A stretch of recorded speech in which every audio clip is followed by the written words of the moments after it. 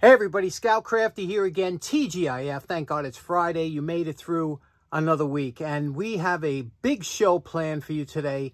Normally we'd be doing a show and tell Friday, but because we have a couple projects, it's going to be Fabrication Friday. We have, like I said, a couple projects to knock out for some fellow members at the Long Island Tool Meet that we're going to be meeting the end of this month, so I wanted to get them done. So what do you say we get started right away? It's quite a bit of work, and let's get to it. Okay, next up, my good buddy Mike from the Long Island Tool Club brought this tool down, and we were discussing this. And what this is, it's a hollow tenon brace cutter. And it goes into a regular brace, you know, a hand drill. And what this does, you can see it's adjustable here. And what it will do is it'll put a reduction on the end of a any kind of piece of wood, make it into a round kind of dowel at the end. So these were used, and this, you can see here, it has a couple adjustments. This here goes up and down to adjust how long you want that end of the dowel of the rounded part of your wood to be. And you could see here, this is really interesting. If you look over here, you could see, here's the adjustments. Can you see that there? It says 1/4 inch, 1/2 inch, 3/4, 1 inch, and 1 1/4. Now that was stamped in there real nice. You can see that little line there, that corresponding line. The problem is that this is stripped. He can't tighten. This has to be real tight, or else when you're using this, it'll open up, you know. And you can see how it's adjustable and open up. Interesting part. Here's the part that's broken. First of all, you have the thumb nut or whatever adjusting, but this is very intricate. It's got a little spur gear there that and knurled, and when you turn this like this, it opens. You can see how this works. There's a corresponding rack there. So it's like a rack and pinion. When you turn this, you can adjust. Isn't that beautiful how that works? But the problem is it's stripped out here. You could see those are flattened out, and also here. And this is kind of crude. I mean, it's beautifully, this is made beautifully, but look at this thumb nut. First of all, they left a flashing on the outside. That's kind of crude. And whoever tapped it or drilled it, you know, it wasn't centered. So what we have to do is fix this, that it clamps down. Now, obviously, making this part is out of the question, with my skill set anyway. It's a little bit hard to make this. So what we're going to do is we're going to see if we can't fix these threads and make some kind of thumb nut to put this back in service. Okay, the first thing we want to do is determine the screw pitch and thread of this. And this is a lot of times with these tools, they had their own threads.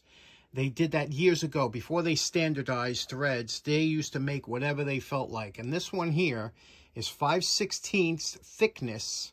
And by using my thread gauge here, you could see this is 32 don't fit. And how you do it, you get a white background. And here we have 30. You can see here, this is 30 threads per inch. And you put it on the edge here like this. And you see if it matches. And this one here does match. So this is 30. Even though the threads are gold up, I can get it to match on the top here, the top half. This is 30 threads per inch by 5/16. We don't even have a die or a tap, or, you know, so what could you do? So now this is messed up. So you have to go to a size lower, because you're going to have to shave this down and then rethread it and then make a new nut. Now, this isn't a high stress area. You don't have a lot of pressure on here. You're just trying to hold it tight so it don't slip. So we're okay if we go down a little bit. And so what we're going to have to do is we'll have to put this in a lathe, take it down, rethread this to something that we have, and then put another make another thumb screw. And that'll save this tool. Now, if you were doing a heirloom restoration, or this was a rare tool, these aren't rare and they're hardly used anymore. They do make new modern ones for, you know, that have a regular round shank for using in modern machinery, but this here is kind of antiquated, but we still want to save it, you know. So how can we do that and not go, you know, $50 worth of special tools to get this made? So that's what we're going to do. Reduce that and make a thumb screw.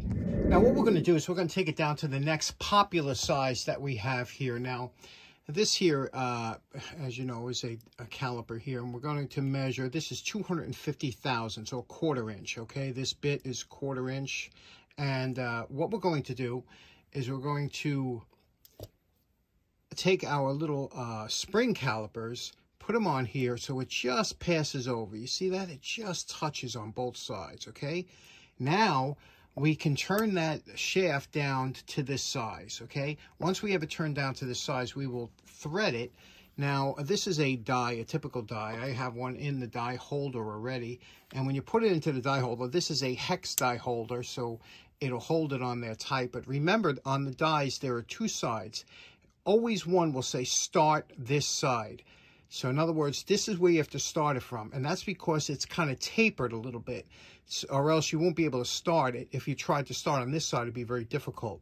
So this allows you, and it's also good to put a little chamfer on the end there. I'll show you. And then we'll tap this on. This is 1/4 by 28. It's a fine thread for 1/4 inch. And let's get over to the lathe. Now, the first thing we want to do is put it in the lathe and make sure it's running true. Once we figure out it's running true, then we'll just take it down to 1/4 inch. And you can see we'll use the spring calipers to make sure that we have it down there. You can see how they pass over, just like they did with that 1/4 inch drill bit. Now we're ready to chamfer the tip. You see what we're doing there? We're just taking that tip down there so that it enters the die a little bit more easy. And then we'll file it down. We'll get it nice and ready. And now here's the thing. When you're using the die holder, especially on the lathe, it's always, obviously, we're using Tap Magic lubricant. You have to use that tapping fluid. And you see we're using the drill chuck here in the tailstock just to hold it flat and level against the shaft. You see that? And I'm giving it a 1/4 turn. I'm advancing the tailstock a little bit so it keeps pressure against that. So that's how you get that die handle to go on straight. If you try and do this in a vise or holding it with your hand, it's always hard and it's very difficult to do. This makes it so much easier, and you can see we get a nice result. Over here, we're working on the knob, and when working on the knob here, obviously I'm cutting the one section first that's going to make contact with the base. And here I flipped it around and I'm just smoothing that out. Now I'm going to drill it and tap it. And I'm working my way up with the drill bits until I get the right size, the tapping drill for 1/4 by 28, which I believe is a number 3. Here I'm making the knob, and I'm doing this by hand with a hacksaw. And that's steel. That's a piece of steel I have in there. And you can see I'm just cutting it on one side and the top. And you see when those cuts meet, I just put it back in the vise and just file. And then you see here I just work it with the file back and forth, and then it comes out pretty nice. I'm pretty happy with the way that looks, and it's a solid knob. Okay, so we're calling this project done. You can see here what we did here. That's a 1/4 by 28 thread, very strong thread, and you can see how it engages into here, into the nut. We have it all the way up, you know, into the top here. And I blued it just so it wouldn't look out of place. Let's put this on. Okay, so there we go. We have a very functional fix here. And you can see what you do is tighten this down, because this has to be very solid so it won't spread open. But you can see here when we loosen this up, you can see how this will turn one way or the other. And then you set the size that you want. You lock this down. And when I say lock it down, this will really engage now. You cannot move that. And it doesn't really stand out as far as you wouldn't notice it was not part of it if you looked at it right away. But there we go. Mike, I think you'll enjoy it. It's a good fix. I truly think it's stronger than before because this is machined instead of cast like that other nut. So there we go. This one's in the can. Okay, so I'm upstairs. I'm watching TV and I'm thinking about the job we did. And I said, you know, suppose Mike wanted to save this and keep it original. I suppose we had something where we had to save this part. Could we? And I said, you know, I think maybe we could. Let me show you what I had in mind. Now, because this is an uneven piece, we have to put it between sacrificial blocks of wood in the vise here. And then we took a center finder here, and we're getting this exactly so that this is exactly perpendicular to the surface here, okay? And when we have it like that, that it's not touching the side, we can switch this out for the drill bit. We swapped it out for the drill bit, and we'll just drill that out. That's the exact bit needed to thread it up the next size.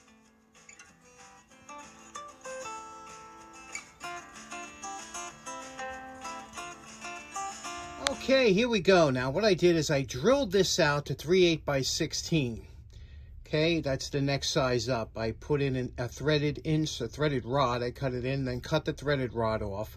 Then I pinned it. You see that pin there? You could just make out the pin, the shaft there. Pinned it all the way through. Then I remember it was off center. I centered it and drilled it out and tapped it 1/4 by 28. So, and then I just filled in with a little JB weld because, you know, I had some imperfections here. I'm going to paint this now, but this is, I think this repair is actually stronger than before because this is a steel insert where the other is cast, and cast is never as strong as steel. So that, what do you think of that fix? Okay, so here we go. Here's the finished project. You could see here how that looks. Looks pretty nice, right? We'll screw this on here, and now you could see how that works. Again, now it's funny because this dark black kind of stands out since the rest of it's worn, but this will wear in because it is a thumb screw. But there we go. What do you think? Which one? Obviously, this one here is original, so I guess this is the one Mike will go with, you know. But there we go. That was a good fix. Very interesting projects today.